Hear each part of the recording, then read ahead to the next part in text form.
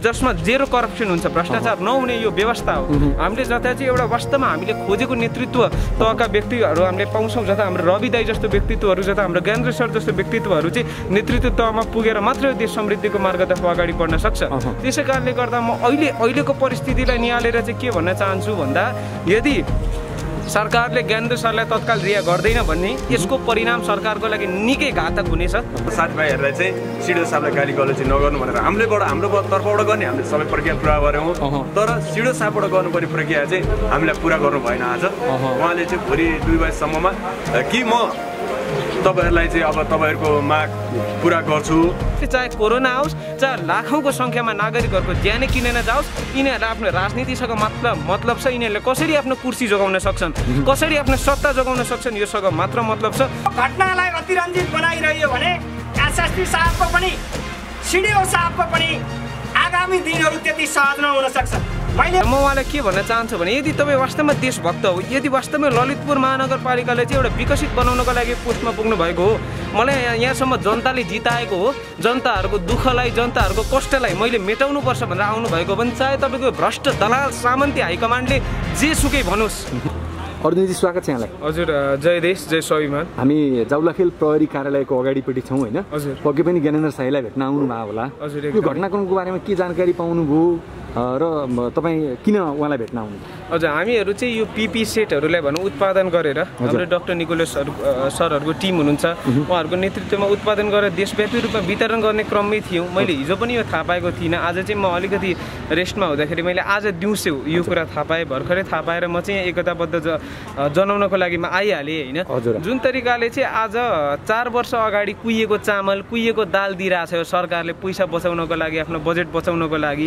एउटा नेपाली जनता जुन एउटा गरिब जनता भनौँ, जुन गरिब जनताको दृष्टिकोणले अहिलेको सरकारले होइन सामन्ती सरकारले हेर्छ, उनीहरूले अहिले यति तपाईँको कुहिएको खाना नमिल्ने खालको खाना दिँदाखेरि ती मजदुरहरू त्यो विद्यार्थीहरू जो आज अलपत्रमा परेको छन् भनौँ न, कोरोनाले गर्दा भने पनि खाना नपाएर चाहिँ मर्ने अवस्थामा छन्, त्यस्ता व्यक्तिहरूलाई, त्यस्ता विद्यार्थीहरूलाई, त्यस्ता मजदुरहरूलाई ज्ञानेन्द्र शाही सरले चाहिँ उहाँले राहत वितरण गर्दाखेरि के गल्ती गर्नुभएको थियो? पक्कै पनि मेरो दृष्टिकोणमा चाहिँ ज्ञानेन्द्र सर लगायतका विभिन्न अभियन्ताहरूले आज देशव्यापी रूपमा चाहिँ 2 छ्याक पनि टार्न गाह्रो भइरहेको दाजुभाइ तथा दिदीबहिनीहरूलाई राहत वितरण गरिराख्दाखेरि सरकारमाथि ठुलो प्रश्न चिन्ह उठ्छ। जता आज सरकारका चाहिँ कतिपय भनौँ स्थानीय सरकारहरूले चाहिँ भूकम्पको बेलाको चामल, भूकम्पको बेलाको दाल, कुहिएको चामल दिइरहेको छन्, त्यस्तो बेलामा चाहिँ आज देशव्यापी रूपमा ज्ञानेन्द्र सरले चाहिँ राहत वितरण गर्नुभएको थियो। सायद यो कुरा सरकारले पचेन होला। मैले सुनेको अनुसार चाहिँ मैले भर्खरै यो तपाईँको सूचना प्राप्त गरेर आइहालेँ। मैले सुने अनुसार चाहिँ यहाँको हाम्रो जुन सिडिओ हुनुहुन्छ, यहाँको सिडिओले चाहिँ उहाँलाई कल गर्नु भएको रहेछ होइन, राहत वितरण अहिले बन्द गरौँ भनेर। त्यसपछि उहाँले तत्काल बन्द गरिहाल्नु भएको थियो।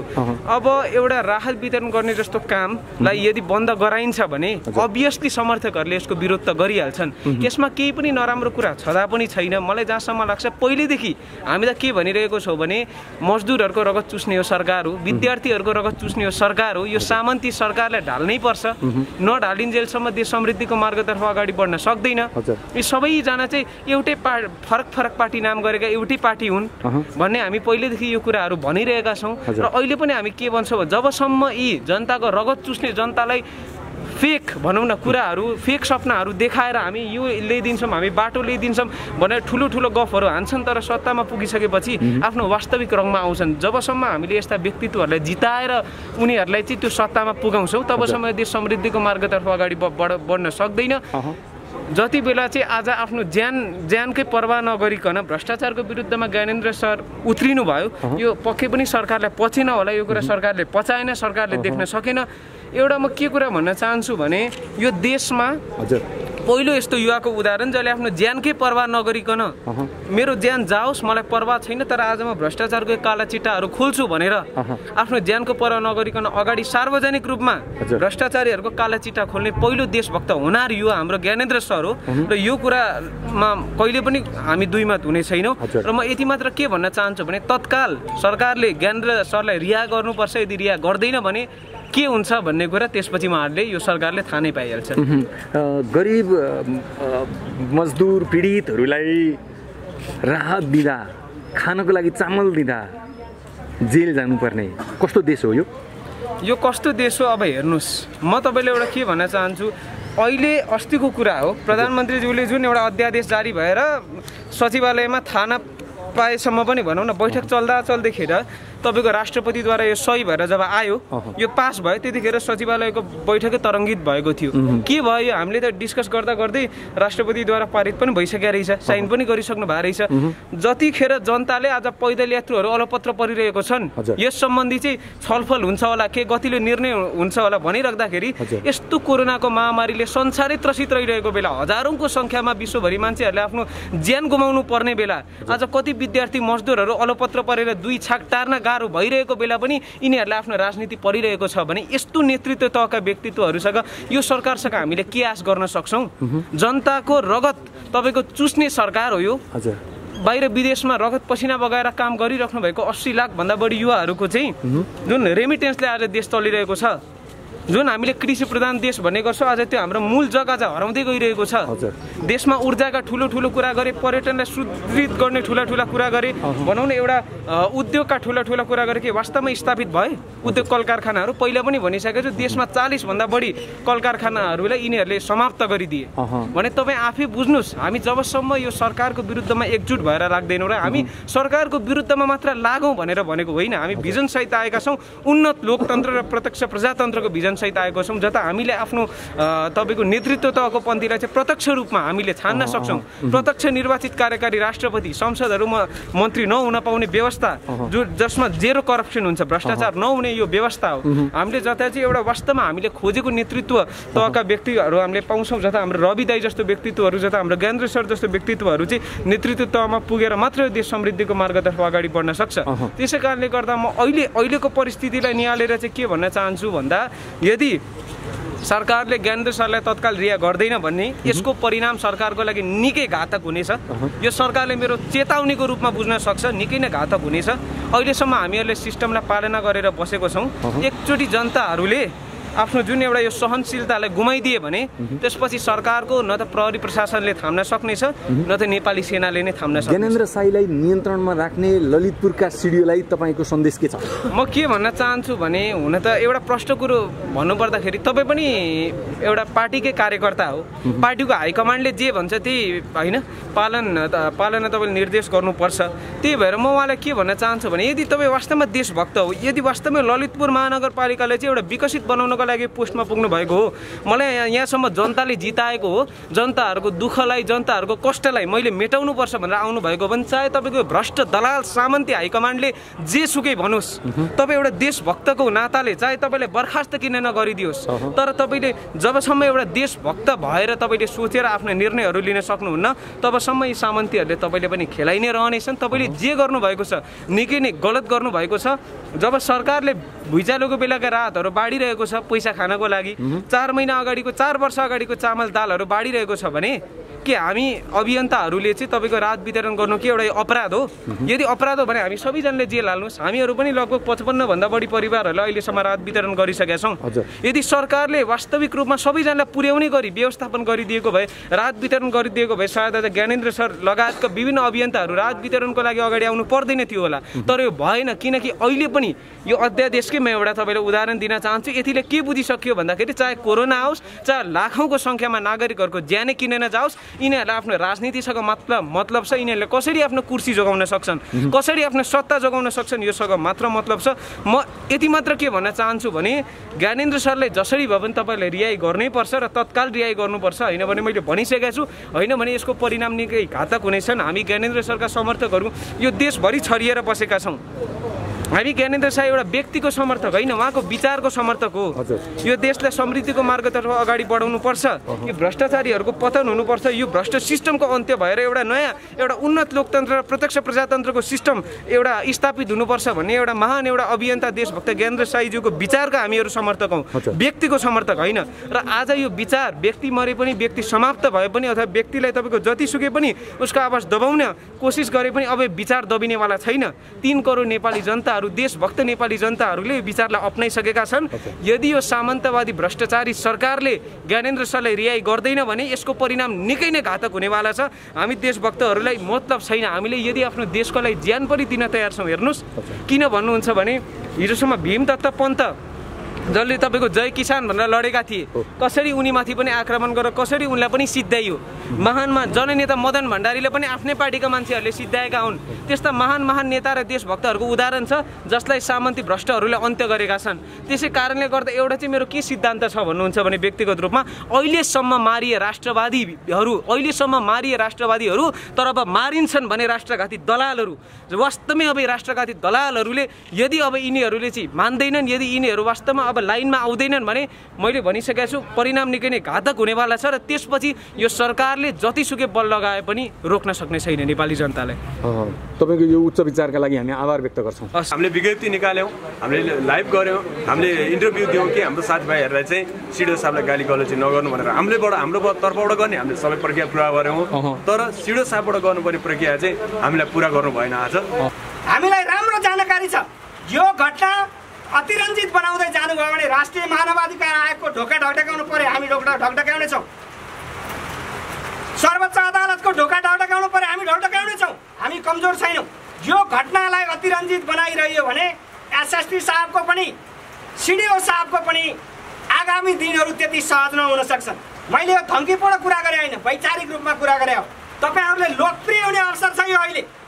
तपाईँहरूले अलोकप्रिय हुने दुस्साहस नगर्नुहोस्। म तपाईँहरूलाई आग्रह गर्न चाहन्छु। म तपाईँहरूप्रति फेरि विनीत भएर शालीन भएर संयमी भएर के आग्रह गर्न चाहन्छु भने तपाईँहरू जस्तो असल प्रशासक, हिजो हामीले तपाईँहरूलाई एउटा हैसियतपूर्ण प्रशासक, असल प्रशासक, जुझारु प्रशासक, मुलुक बुझेको प्रशासक ठानेका थियौँ। आज तपाईँहरू त्यसको ठिक विपरीत हो कि भन्ने आशंका पैदा भएको छ। यो हाम्रो आशंकामा तपाईँहरूले थप भोलिबाट आशंका नथपिकन साँच्चै तपाईँ सशक्त, जुझारु, एउटा क्रमशील एउटा प्रशासक हो भन्ने प्रमाणित गर्नका निम्ति तपाईँहरूलाई आफ्नै अवसर छ। तपाईँहरूलाई स्याल्युट गर्ने हामी अत्यन्त आतुर छौँ। तपाईँहरूलाई सम्मान गर्नका निम्ति हामी अत्यन्त आतुर छौँ। ज्ञानेन्द्रजीलाई र शक्तिजीलाई निकाल्दै रहँदाखेरि उहाँहरूलाई हामी जति सम्मान गर्छौँ त्यसको 1000 गुणा बढी तपाईँलाई सम्मान गर्छौँ। तपाईँलाई सम्झनेछौँ। तपाईँको साहसलाई, तपाईँको एउटा सही प्रशासनिक एउटा चाहिँ शैलीलाई हामी सम्मान गर्नेछौँ। यो कुरालाई यहाँहरूले सकारात्मक रूपमा बुझिदिनुहुनेछ भन्ने सम्पूर्ण अभियन्ता साथीहरूलाई भोलि 2 बजेसम्म सकारात्मक रूपमा सोच्नका लागि, सकारात्मक रूपमा आफ्ना भनाइहरू सामाजिक सञ्जाल मार्फत राख्नका लागि र 2 देखि पछि हामी विचलित हुने अवस्था सिर्जना भयो भने 5 बजे केन्द्रीय समितिले एउटा निर्णय केही न केही निर्णय गर्नेछ। तपाईँहरूको सुझाव लिएरै निर्णय गर्नेछ। विशेषतः ललितपुरवासी नागरिकहरूको भावनालाई हामी कदर गर्नेछौँ। त्यो भावना अनुसार हामी चल्नेछौँ। हामी यो कुनै राजनीतिक दल होइनौँ। यो मुलुकको भ्रष्टाचार, व्यथिति, अनियमिततालाई कन्ट्रोल गर्ने मेकानिजमको निर्माण गर्नका निम्ति, सशक्त नागरिकहरूको एउटा भूमिका निर्माण गर्नका निम्ति सशक्त नागरिकको टिम निर्माण गर्नुपर्छ। नत्र भने यो सरकार जहिले पनि जति बेला अवसर आउँछ त्यति बेला कुम्ल्याउने खाले सरकार बन्दै जाने स्थिति बन्यो भने नेपाल बन्दैन, गरिब नागरिकहरूले मुक्ति पाउँदैनन्। त्यसकारणले हामी अत्यन्तै सकारात्मक सोचका साथ, प्रहरीहरूको धारणाको जस्तो छ हाम्रो त्यही धारणाका साथ, सिङ्गो राष्ट्रिय यन्त्रको जे सोच छ त्यही सोचका साथ हामी बढेका कारणले हामी सबैको सहयोगको पनि अपेक्षा गर्छौँ। हामी सरकारका सबै निकायहरूलाई सहयोग गर्न पनि चाहन्छौँ। यो वातावरण बनाएर सँगसँगै एउटा यात्रा गरौँ र लकडाउनको पिरियडमा खान नपाएका मान्छेहरूलाई जति सकिन्छ फेरि हामीले त्यही ढङ्गले हामी राहत वितरण गर्ने प्रक्रियामा अगाडि बढौँ। यति कुरा यहाँहरूको बिचमा राख्दै सम्पूर्ण मिडिया साथीहरूले हाम्रो भनाइहरू अत्यन्तै गम्भीरतापूर्वक राखिदिनु हुनेछ र यसलाई अत्यन्तै सकारात्मक रूपमा राखिदिनु हुनेछ। यति कुरा यहाँहरूको बिचमा कन्फ्युजन भयो हजुरको भनाइमा। सिडिओलाई हजुरले कतै चुनौती दिनुभयो, कतै सिडिओलाई प्रशंसा गर्नुभयो, ठ्याक्कै भन्नुहोस् न कि चुनौती दिनुहोस् होइन। यहाँ अलिकति यसलाई एक मिनट म अलिकति भन्छु। म यहाँ रिक्वेस्ट पनि गर्ने एक मिनट अलिकति मलाई भन्न दिनु। यो अहिले जुन हामी 7 जना टोली गइरहेछौँ नि, यसमा यो विवाद डिबेट केही पनि नगरिदिनु ल, प्रति प्रश्न पनि नगर्नु। उहाँले डिप्लोमेटिक भाषामा दुइटै गर्नु भइरहेछ। यो तपाईँले गरेको माथिको बुझ्छ नि त, कतै चाकडी गरिरहेछ, कतै चुनौती दिएछ। अलिकति म धैर्य गर्नु होला, पहिला केही भन्नु त्यस पछाडि यहाँले प्रश्न सोध्नु। यो अहिले कुनै पनि तपाईँहरूले लेख्नुभयो, मिडियामा पनि अलिकति नराम्रो लेखिदिनु भयो, विदेशबाट कुनै गाली गलौज कमेन्ट आयो भने भोलि ज्ञानेन्द्र शाहीजीलाई साँच्चैकै समस्या पर्छ। उहाँले भनेको त नेगेटिभ अथवा तपाईँहरूले पनि लेख्दा केही नराम्रो भने पनि पर्ने हामीलाई नै हो अप्ठ्यारो। अहिलेको अवस्थामा हामी डिबेट भन्दा पनि जे यथार्थ सुन्नुभयो उहाँले जे भन्नुभयो जस्ताको त्यस्तै मिडियामा राखिदिनु होला र शीर्षक पनि त्यही अनुसार राखिदिनु होला। हाम्रो उद्देश्य ज्ञानेन्द्र शाहीलाई निकाल्नु अनि हामी तपाईँहरूसँग सबै किसिमका के राख्ने भने त हामी आफ्नो विवेक प्रयोग गरिहाल्छौँ, तपाईँले भन्नै परेन होइन। मात्र मेरो प्रश्नको जवाफ दिनु, तपाईँले सिडिओलाई चुनौती दिनुभएको हो अथवा उहाँको काम ठिक छ भनेर प्रशंसा गर्नुभएको? सिडिओलाई यस ललितपुर जिल्ला प्रमुख जिल्ला अधिकारीज्यू एउटा असल सिडिओ, मलाई राम्रो जानकारी छ, उहाँलाई म राम्रोसित जान्दछु। असल सिडिओले जे कमिटमेन्ट गर्नुभयो त्यो कमिटमेन्ट पुरा गर्नुहोस्। कमिटमेन्ट पुरा भएन भने तपाईँ ललितपुर जिल्लाको सिडिओ हुन लागेको मान्छे हुनुहुन्न कि भन्ने आशंका मात्रै हो। त्यो चुनौती हो, जम्मा त्यति मात्रै हो, चुनौती हो। यो चुनौती होइन। उहाँले भोलि 5 बजेसम्म रिहाई गर्नु भयो भने के तपाईँ आन्दोलन गर्नुहुन्छ? आन्दोलन भने के सडकमा नारा जुलुस गर्ने होइन। हामीले जुन दिन प्रमुख जिल्ला अधिकारीको आदेशमा हाम्रो राहत वितरण कार्यक्रम अन्त भयो अनि ज्ञानेन्द्रजीलाई र शक्तिजीलाई पक्राउ गर्यो, हामीले त्यस दिनबाट हामीले आन्दोलन गर्न परेन, नागरिकले आन्दोलन गरे। उहाँको अनुहार पुरै सोरिएको छ, गएर अहिले तपाईँले हेर्न सक्नुहुन्छ। त्यही हो आन्दोलन, वैचारिक आन्दोलन हामी गर्छौँ। वैचारिक प्रेसर कसरी तयार गर्नुपर्छ हामीलाई राम्रो जानकारी छ। त्यसकारणले यो अवस्था सिर्जना नहुनको लागि हामीले ज्ञानेन्द्र शाहीका समर्थकहरू त लकडाउनको कारणले गर्दा घरमा थुनिएका छन्, यहाँसम्म आउन सक्ने अवस्था छैन। यो अवस्थामा आन्दोलनको स्वरूप चाहिँ कस्तो हुन्छ भन्न खोज्यो? वैचारिक आन्दोलन हामी गर्छौँ। अहिले पनि सिडिओ साहबको अनुहार पुरै सोरिएको छ, साइनोसिस भएको छ, मेडिकल टर्ममा भन्यो भने साइनोसिस भएको छ, पुरै निलो भएको छ। हामी त्यो अनुहारलाई पुरै तपाईँको ब्राइट गराउन चाहन्छौँ। हिजोदेखि हामीले ब्राइटनेस बनाइरहेछौँ। हिजोको भन्दा अनुहार आज अलिकति ब्राइट छ। अहिले हामीले केही कुरा गरिसके झन् कालो सुरु भएको छ। यो कुरा सुनेपछि झन् कालो स्थिति हुनसक्छ। 2 बजेपछिको अवस्था सहज भएन भने उहाँलाई अब हामीले के भन्ने, 18 मा नजाओस् भन्ने हाम्रो चाहना हो। हेर्नु, उहाँको पनि व्यक्तिगत जीवन छ, पारिवारिक जीवन छ। मान्छे कहिले मानसिक रूपमा तनाव धेरै भइरह्यो भने के हुन्छ तपाईँहरू मिडियाका साथीहरू सबैले थाहा छ नि। त्यसमा पनि हाम्रो निर्णय 2 बजे पछाडि उहाँले गर्न सक्नु भएन भने, ज्ञानेन्द्र शाही 5 बजेसम्ममा निक्लिनु भएन भने अहिलेको जुन 7 सदस्यीय टोली छ यो कोल्याप्स हुन्छ र हामी 13 देखि 18 जनासम्म एउटा कमिटी नयाँ हुन्छ। त्यो कमिटीले निर्णय गरिसकेपछि हामी यहाँहरूसम्म फेरि आउने नै छौँ।